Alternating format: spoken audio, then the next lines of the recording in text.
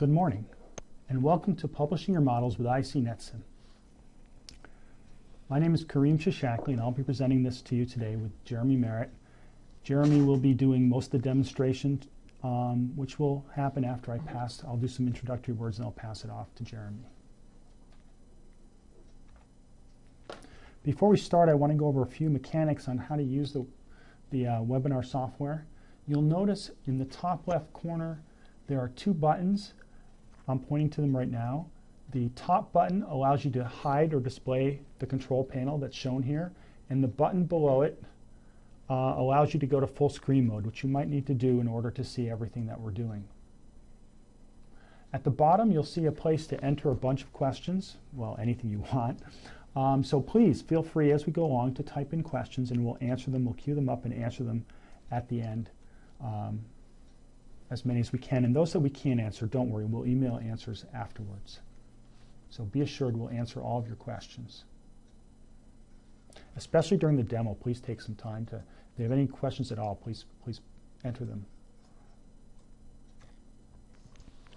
isee NetSim is a feature that we've introduced with version 9.1 supports this. Version 9.1 allows you to take models that you've built with the user interface and export a file that is then run through this thing called the isee NetSim wizard. We'll see a picture in a second. That publishes your model to the web so that other people can see and use and interact with your model. It's a very simple process. It takes only 3 steps, and the model that you see online looks just like the interface layer of your model in iThink or STELLA. In addition, nobody needs to install special software on their computers in order to view these models. They run normally and naturally in your browser. Just to review the architecture briefly before we go through the demo, you build your model in iThink or STELLA, a Mac or Windows, on your desktop computer down in the lower left corner. Once your model's built, or actually at any stage that you want to test it, you export your model to NetSim, which creates a TXM file. That's an operation within iThink or STELLA, and that creates a file. You then launch the isee NetSim wizard, and the wizard publishes that model to a host server. We provide, with isee NetSim, when you buy it, we provide a free hosting, but you can also host it yourself. You can buy NetSim server to host it yourself on your own Windows server. Once it's been posted to the server, you're given a link that you can then send to all of your colleagues or friends or anyone else you want to see this model, and they can just enter that link in their browser, or they can click on the link and launch the browser, and they'll see and run the simulation. At this point, I'll be passing it off to Jeremy Merritt, and he'll actually show you this quick, easy process to bring your iThink and STELLA models onto the web.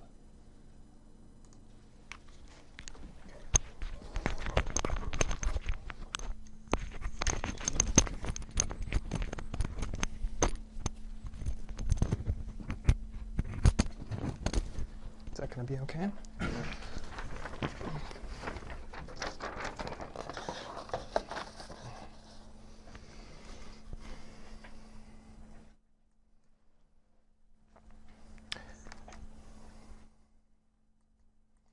Hello, and let's just end the PowerPoint here. Sorry about that. Hello, my name is Jeremy Merritt. I'm the lead software developer of isee NetSim. Thank you, Kareem, for setting the context here for the webinar today.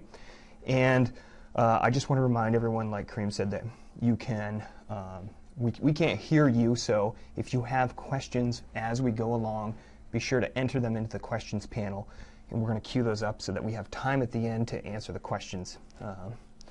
So here we go. Today I'm going to demonstrate how to prepare an iThink or STELLA model for the web, and then how to publish the model online using isee NetSim.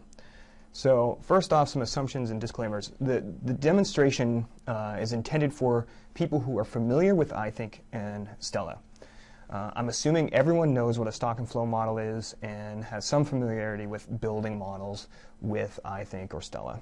If you've not used iThink or STELLA before, the webinar will still be of value. Just keep in mind I'm not going to go into the mechanics of building models. I'm focusing on building interfaces to models so that they can be published online. So what to think about when you're creating an interface, given that you're going to be distributing the model through the web using isee NetSim. There's a couple of things to think about there. So I am assuming that not everyone has seen isee NetSim before, so we'll be focusing on how to use the isee NetSim wizard to publish your models online as well. Okay, so we just have a short amount of time here, so I'm going to jump right in. I'm going to move along at a pretty steady pace while you're watching the demonstration. Once again, feel free to enter any questions you have, and we'll try to answer as many as possible at the end. And if we can't answer all the questions in the time allotted, we'll make sure that we email the group that is attending the webinar today with those answers. Okay, let's begin. Here I have iThink 9.1 open. This could very well be STELLA. I just happen to have it in iThink at this point. So like Kareem mentioned, in order to use isee NetSim, you need to build your model with iThink 9.1 or later. And right now we just have 9.1 is the most current version of the software. So here we go. You start off in iThink, and I'm just going to show you a model that's pre-built, and then we're going to focus on actually preparing the interface to publish using isee NetSim. So we have a very simple natural resource dynamics model that has a population and natural resources, and you can see the two things are dependent on one another. And so, and this is actually set up in modules. We have a population module, and if we go down into the population module, you see the population, and it's dependent on dependence on natural resources. And I've also included a picture of the graphical function that drives the death rate, because there's an important relationship there. And I've included that so that we can show it on the web. We'll talk about more about that in a minute. And it's just a quick look at the other module, which is natural resources. And you can see with natural resources, you have things like the population consuming the natural resource, and then a regeneration rate of the natural resource. So basic stuff that I'm assuming everyone has seen before, a simple model. Let's take a look at how we can prepare this to share online using isee NetSim. Okay, I'm going to go back up here to the top level, and I'm going to start to look at the interface. Here I have the beginnings of an interface for this model to share with people. If I scroll over, you'll see I have the beginnings of a home page. If I scroll over, I have another page, the beginnings of a control panel. When you are thinking about publishing your models for the web using isee NetSim, the first thing that you have to do is organize the interface into pages, because the user is not going to be running iThink or STELLA in their browser, and they're not going to be able to scroll over like I just did. They actually need to use navigation buttons to move around to the different pages of it.